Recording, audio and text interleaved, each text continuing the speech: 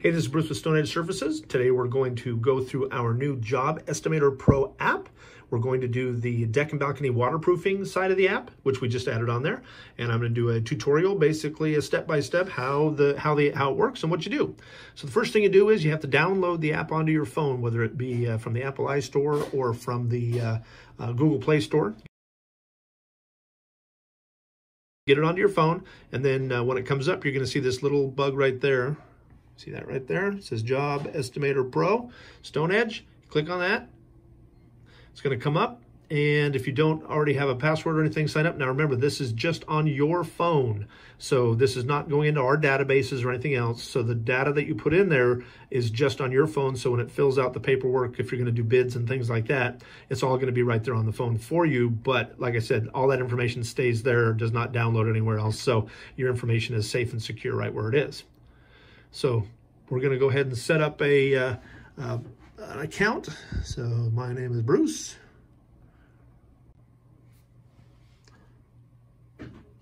Okay, so once you get your account set up, then all you have to do to log in is put in your login information, sign in, and then you're into the account. Okay, so now you're in the app. Let's go through and let me show you a little bit here. So first off, you have some choices. You have the deck waterproofing system.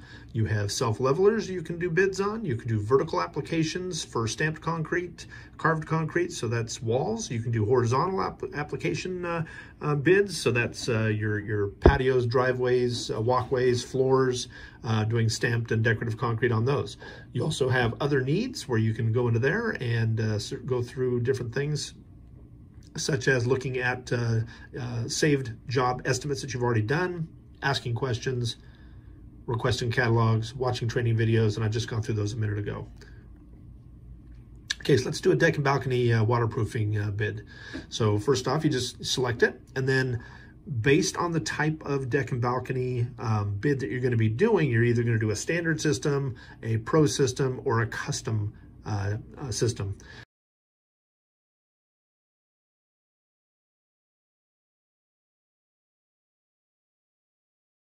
So in this case, you'll have to read all of our materials on the different types of system, but we're just going to, at this point, check the Pro Deck waterproofing system. We're going to do a bid on that.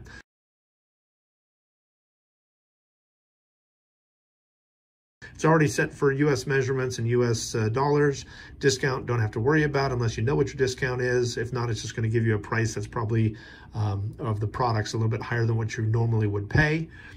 Which just tells you that your price will be less than that when you actually go to place an order for product. Okay, so very simple program. Okay, the way this is set up, all you do is you put in the square footage of the deck and balcony waterproofing project that you're going to be doing. So, let's say it's a 10,000 square foot deck. So 10,000, done. You look right there, it automatically calculates all the information, all the bags, buckets, bottles, everything you're gonna need to do that job is all laid out for you right there.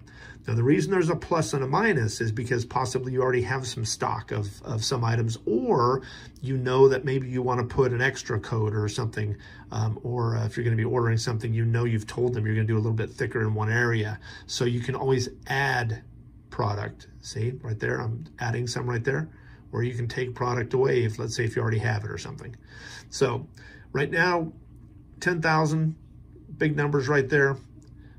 All you have to do is, if you want to calculate labor, leave it where it is selected right there. If you don't want to calculate labor on this particular job and see if you already know what your profitability is, then you can turn that off. In this case, we're going to calculate labor, but 10,000 is a big deck, so maybe you only want to do a 500 square foot deck. So 500, done. You can see how the numbers all change. There you go. So let's say we were only going to do a 100 square foot deck. There you go. Or a 2,000 square foot deck. Let's say it's 2,000 square feet. We're going to leave it at 2,000 for this particular demonstration. So right there it tells you all the seam tape, the base coats, the fiberglass mat, the deck resin, the smooth coat, which is the slurry coat. Smooth coat is used again for the texture coat, and then you have your top coating, which is the deck seal, and then the deck seal color goes in there as well. We are going to do labor because I want to make sure we're going to make money on this job. So it starts, and you just click on that, go to the next page, and right here you have some different choices. So for example, is this going to be a square foot bid? Did you bid this job saying you're going to charge them so much per square foot, or is it a really small job, in which case square footage isn't going to help? So let's say it's a 50 square foot job, and at $6 a square foot, there's just not enough there to pay for everybody to do the job. So on small jobs, a lot of times you'll do a flat fee job, or a flat fee, in which case you put that in there and it'll zero out the top one. This one here, we're doing a 2,000 square foot deck. So since I did that, it's already going to zero out the flat fee. And we're going to do the 2,000 square foot deck at, let's say, $8 a square foot. Okay, whatever you charge, you just put in there. Number of workers you're going to need on this job. Well, I have a crew that we do 2,000 square foot jobs with. And so I have a crew of 3 people. And then you have another selection here. It is per hour pay that you pay these people, or are you paying them for the job? So if it's a really small job, you might say, hey, go do this job for me, and I'll give you 200 bucks. If that's the case, you put in a dollar figure down there, zeros out the top. If not, then you put the dollar figure in the basically how much you pay them per hour, or an average. So in this case, we're going to say, let's say you're paying them 25 bucks an hour. Now you're talking about a number of 8-hour work days for this job. So in this case, I have a crew. We're going to do it. Let's say it's going to take us three days to do this particular job. So you put that in there. If there's any other additional costs, so let's say that let's say you have extra costs. Let's say it costs you more to drive out to this particular job. It's a long ways away.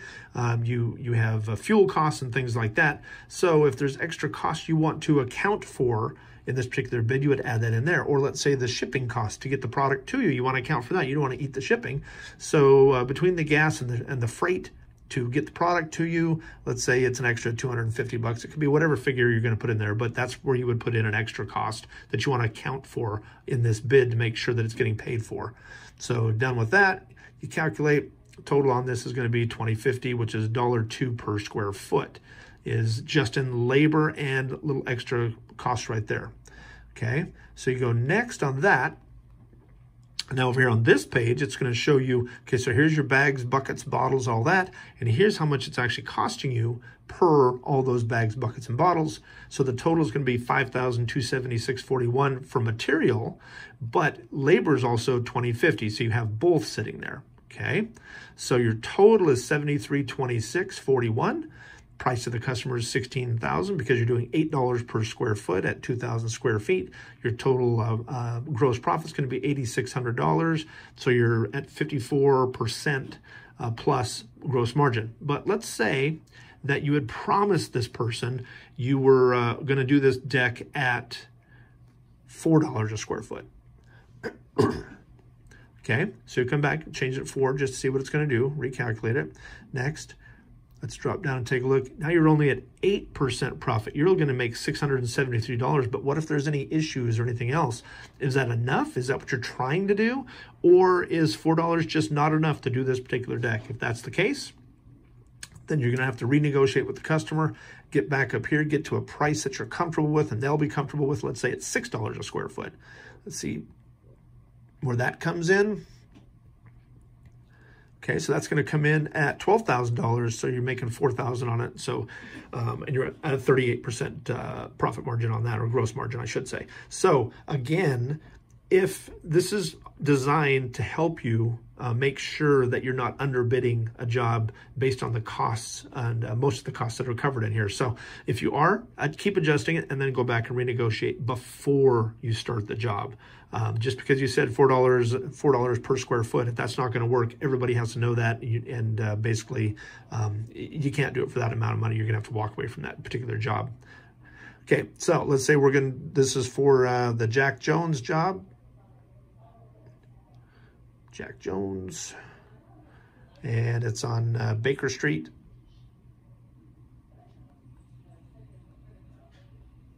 Baker Street 2, because we've done 2 bids for Jack Jones, let's say. So Baker Street, not Baker. Sorry about that. So it's on Baker Street. And Jack Jones, okay, so we have all that information. Now, there's different things we can do. So we can ask a technical question. Let's say you had a technical question. If you click on that, it'll pull up an email. You can save this job and archive it for later. So you want to go back and take a look at it later, just archive it, you're done. If you want to view the estimate on what you can send to your customer, so it's the Jack Jones job on Backer Street 2, okay, estimate's $12,000. You have information there. You can actually just type in right up here your basically your company name. Make sure you put that in there correctly. So we'll say it's Stone Edge. Make sure your company information is in there, company phone number is in there. No other information's in here. It doesn't tell them what your labor costs or the percentages, all that. This is all just protective verbiage for you. If you want to send it to them saying, don't hold me to this, but 12,000 is our estimate. Okay. Or you can cancel out of that and get rid of it. You can create a material list. So let's say you do want to send yourself an email, send it to your own self. Basically right here, it's the Jack Jones job, Backer Street.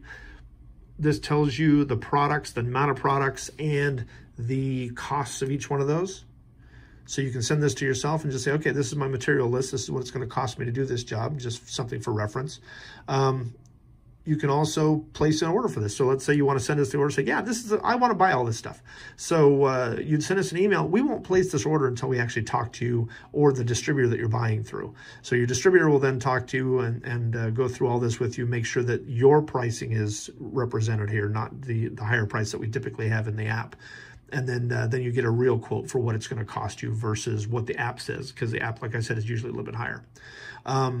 But basically this is able, you can send it to yourself, you can send it to your distributor, you can send it to us if you don't have a distributor, that type of thing. It will help you out. Or you can also go and check on other needs. So if you click on other needs, that saved job that you did, you can click on that. It's already clicked. You can go there. Jack Jones Street 2, you already have a Jack Jones in there and a Frank Smith job. So this one is all the information we just had on that same bid. Okay, if you see that. And then, again, you can place a product order if you want, and it goes through and it tells you all the information, all the different products you need and the costs, your costs for all these things. Or you can just send it to yourself, just basically so you have a reference of it again. So back to that. You can also ask a question. So what this will do is it just, it sends us, it automatically fills in our email address and ask a question from the app, type in your question. It'll come from your email address, so we'll be able to contact you and see if we can help you with anything that you need. Get rid of that. The ask a question call. So you click on that, automatically brings up. You can actually just press on that. It'll start dialing us, and you can talk to our receptionist, and she'll get you to where you need to go.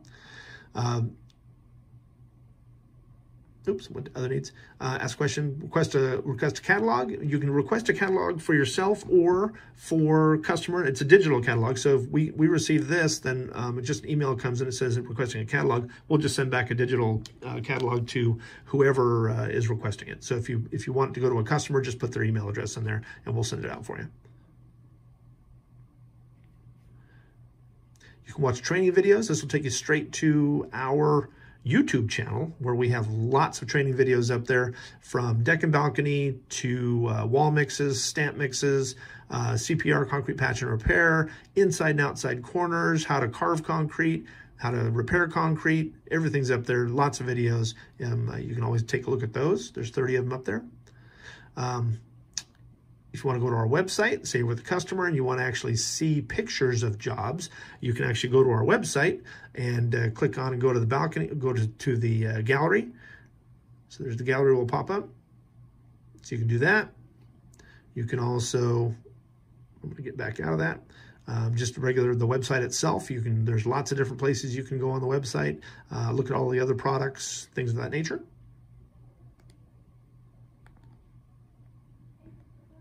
You can take the factory tour, which is a video, or you can check out our other sister company. Lots of different places you can go with the app. Like I said, you can go to the website, everything else, lots of information's in there for you. You can go back into your bid that you were just working on. You can go back and change numbers if you want to, send yourself some more information, archive it, wait for the next bid. But bottom line, that is how you use our Job Estimator Pro app. And we'd love to have you try out our products, see what you think. And thank you very much for watching this video.